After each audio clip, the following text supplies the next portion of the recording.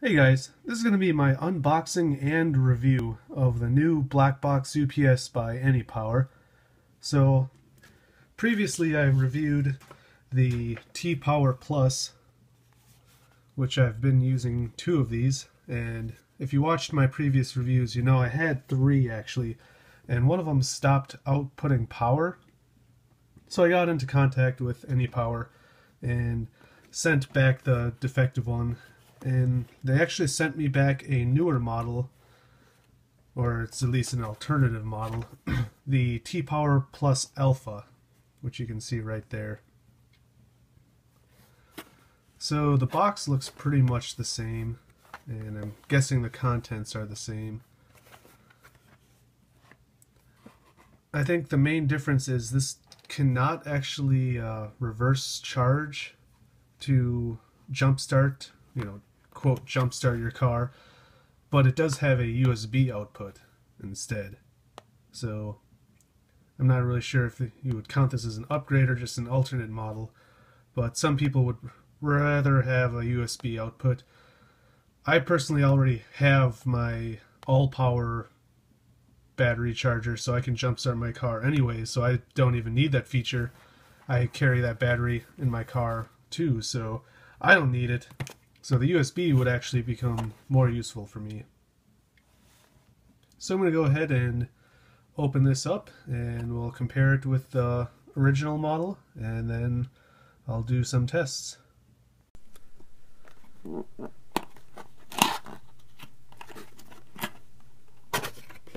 So on the inside the box looks the same. Came with the instructions on the top just like the other one, except this is a fold-out manual. I'll show the other manual later, but this one just folds out. One side is Korean and then the other side is English.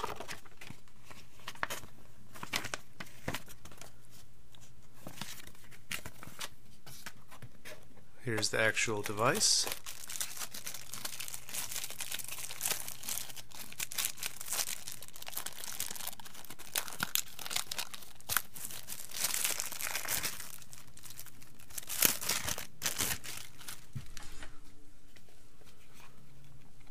So the front looks pretty much the same, but the LEDs are a little different.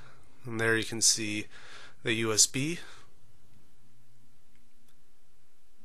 So the side is also different. The blue button was moved. You can see the reverse charge is gone.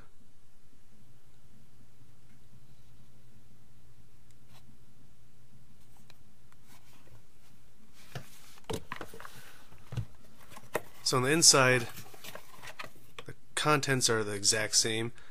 There's the hard wiring cables,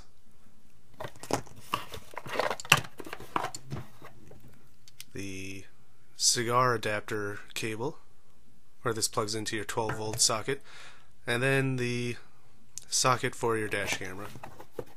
And like the other one, it comes with some Velcro if you want to mount it somewhere in your car with Velcro. So the instructions this time came with both English and Korean. I'm not sure if it's because, well, actually I bought the original ones on eBay and they shipped from Korea too, so I'm not totally sure why they changed it, but this is the new one. It comes in the booklet or fold-out form, where the original had a actual folding book style manual. So I was going through it and it actually seems like they wrote it a little better. One of the things I mentioned in the first video review was that the way they describe how the parking mode worked was sort of confusing, but here it seems to be a lot more clear. So it says when there's no connection, the device operates as the output LED turns on once the red protector on-off switch for more than 3 seconds. So it's not perfect English, but if the power has been bypassed, if the power that has been bypassed is stopped, the power saved in the internal battery of the main body will automatically start to support the black box recording. At this time, the black box will be converted to parking mode. And then it explains cigar mode.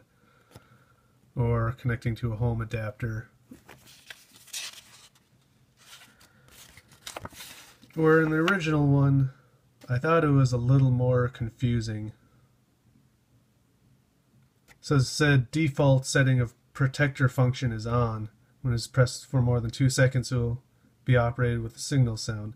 When it's off, low voltage cutoff functions, etc. are stopped, and only power is supplied from bypass power.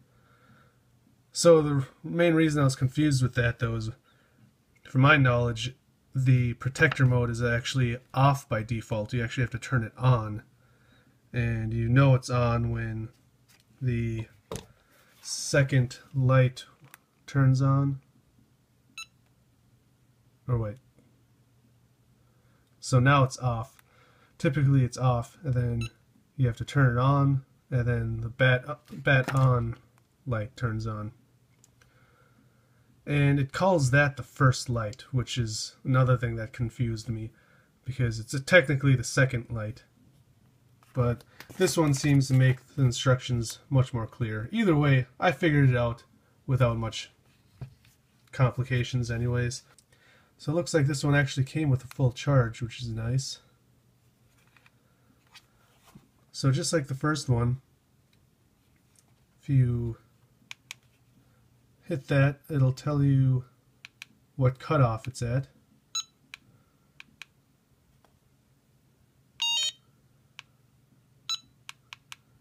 I'm going to put it to 12. It's recommended in winter and cold climates you use a higher. Oh wait. So that's a little weird. When you tap it once, it says 11.8 volts as the cutoff, but then you see it blinked on 12 volts. So when you hold it, it says it's on 12 volts.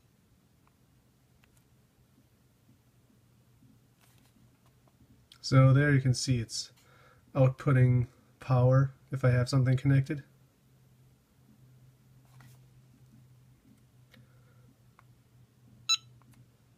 Now I turned it off. You actually don't have to press it as long anymore, which I like. See, that turned it off. We're here. It's off, or it's on right now, so it's outputting power. See, I had to press it for a couple seconds to turn it off, where this one, well actually this one you had to press for a few seconds to turn off, but to turn it on, I just had to press it once. So that turned it on. That turned it off. We're here, it's a little bit longer. That turned it on. That turned it off. So it seems like they shortened it a little bit. So one thing I've noticed with the new one is when it's plugged in, you can't actually turn the protector mode on or off. They don't even call it that anymore. Here you can see it says protector on off, and there it just says on off. So say I park my car in my garage and I know it's going to be there overnight and I don't want to drain the battery on this. What I have to do now is just unplug the camera. It seems like a hassle, but with the old model I still had to hold this down for 2 seconds to turn it off. So I'm not really sure why they did that. I sort of liked that feature. You can still turn it on or off while it's unplugged, but as long as there's power coming in, the battery's going to be outputting power if it senses not enough voltage from your car battery. One minor thing I did notice on the front is on the new version, cigar mode is on the bottom, where on the old one, cigar mode is on the top. So they did switch that for whatever reason. And other than that, they seem to be the same. besides the USB and lack of reverse power. But what I'm going to do is I'm actually going to drain both.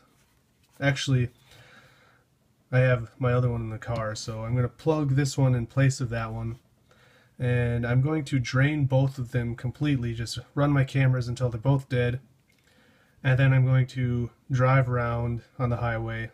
Like, I usually have some 20-minute commutes or longer sometimes, so I'm going to drive for 20-30 minutes, see how much each one charges, because one of the features of this one is it's supposed to charge a lot quicker.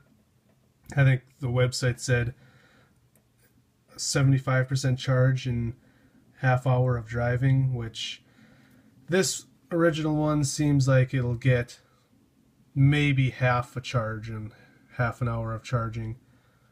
And they claim that this one charges quicker than the previous model, so I'm going to test that out. So I already had a video on how I have my T-Power Plus batteries in my glove box, but I wanted to make a new one just in case anyone didn't see that previous one. But here you can see that one has the USB, so this is the alpha version, and the one below is just a normal version. So the cords actually go up through there and they come all the way around, and they go to the fuse box to my left side. So after using this for about 2 weeks now, it is sort of hard to tell how much better it actually is than the original one. When I drained the batteries and plugged them in, it seemed like this one was actually charging quicker, but then I had issues where the charging LED kept turning off and on. You can see the bottom LED says charge. So I don't know if it was because I had too many devices plugged in, because I have my two Blackview 2-channel systems that I always have. I have my new radar detector, which I think was plugged in at the time, and I might have had my Blackview DR3500 plugged in because I'm reviewing that currently. So this one actually, from what the instructions say, doesn't draw power from your car battery to charge if it's below 12.5 volts. So you can have it set so it's still powering your camera below 12.5 volts, but it's not going to charge the internal battery anymore once it's below 12.5 volts. So it's possible maybe when I was idling I had a really low voltage. I've had problems with this battery, or my car battery that I got just a couple months ago, and that was the reason why I got these. So it's probably a combination of just running too many devices in my car with not a big enough alternator and it being really cold. So, you know, it's been negative 10 degrees Fahrenheit some days, so that's always going to be a huge issue on your car battery. But other than that, it seems like it does actually last longer. Anypower claims that this has some sort of digital blocking technology, so it doesn't use any power while it's idling, but I guess I can't really notice that for myself. One strange thing that I've noticed though is my camera seems to power down and it'll say it has two LEDs of power, or 2 bars of power, and it seems strange to me. When I think back, maybe it was actually that LED and that LED, but I could have sworn it always said that I had 2 bars, and maybe it's possible that it's just not displaying it accurately, because one time I checked the battery after it should have been charged or charging, and it said 1 bar, and then I checked again a minute later and suddenly it jumped up to 3 bars. So maybe the LEDs just aren't displaying accurately. So in the end, even though I was having issues with the LEDs seeming to not display correctly, or maybe I was just reading them wrong, it did last long. With a 2-channel system like the DR650 or 550, the Blackview website, at least the Singapore Blackview website, lists about 10 hours of time, and that's about what I'm getting. I seem to actually get more than that sometimes also. I think having these in my glove box helps because it keeps it warm inside there. In the end, I think if something like the PowerMagic Pro isn't working for you and you live in a cold climate like me, I think these are still a great option to give you extra time on your cameras, because my cameras will run sometimes 2 hours only before it cuts off and has to use this battery because of my car battery just not holding up with all the devices and the cold temperatures. I think right now you can buy these on eBay for $150, so that's pretty steep.